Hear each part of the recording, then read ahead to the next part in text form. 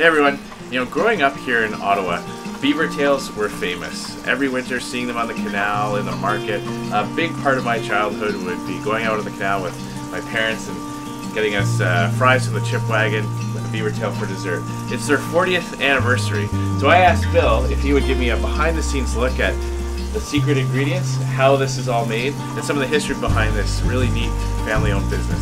What's the technique here? What you do is you grab the beaver tail in your hands and you push and pull along the edges.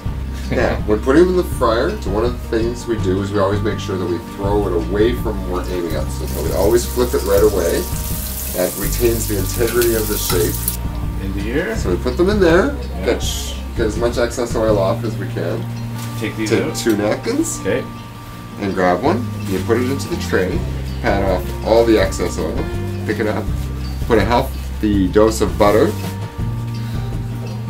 Okay. And then we just slap it into the cinnamon sugar. And some people like it with the lemon, which is our killer sunrise. Okay, I'm gonna do that.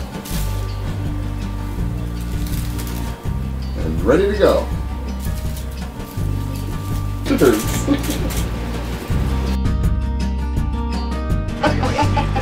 Thank you very much. You make a very nice beaver tail. They really are good.